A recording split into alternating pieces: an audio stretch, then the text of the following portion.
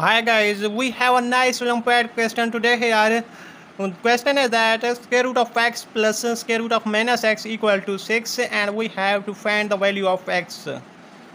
The solution is that the first step we take this square root of x on this side of the equation, so this will become square root of x equal to 6. Here this is plus, and in this side of the equation this will become minus square root of minus x. Now by squaring on both sides of the equation, here square and here square, 2 gets cancelled with square, so here remaining x equal to 6. Here square 6 minus square root of minus x square. Now this is in the form of algebraic formula a minus b whole square, so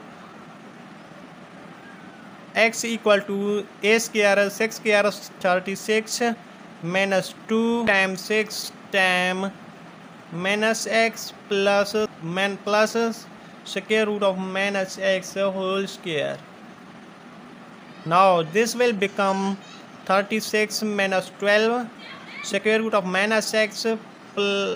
Here 2 gets cancelled with this, so here minus x. Bring this x and 36 on this side of the equation, so this will become x here minus x here plus x minus 36 equal to minus 12 square root of minus x. Here this will become 2x minus 36 equal to minus 12 square root of minus x. Now by dividing on both sides of the equation, 2 here 2 and here 2 here 2.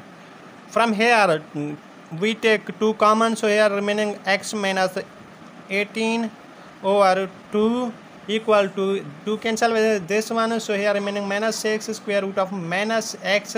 2 cancel with 2. Here remaining we have x minus 18 equal to minus 6 square root of minus x. We again take square root on both sides of the equation, so here 2 here 2. This will become x square minus 2 times 18 times x plus 18 square equal to 6 times 2 equal to 36 plus here minus x. Further simplifying, this will become x square minus 36 x plus 324 equal to minus 36x. Minus 36x gets cancelled with this one, so here remaining x square plus 324 equal to 0. Now bring this 324 on this side of the equation, so this will become x square minus 324. Now we take square root on both sides of the equation.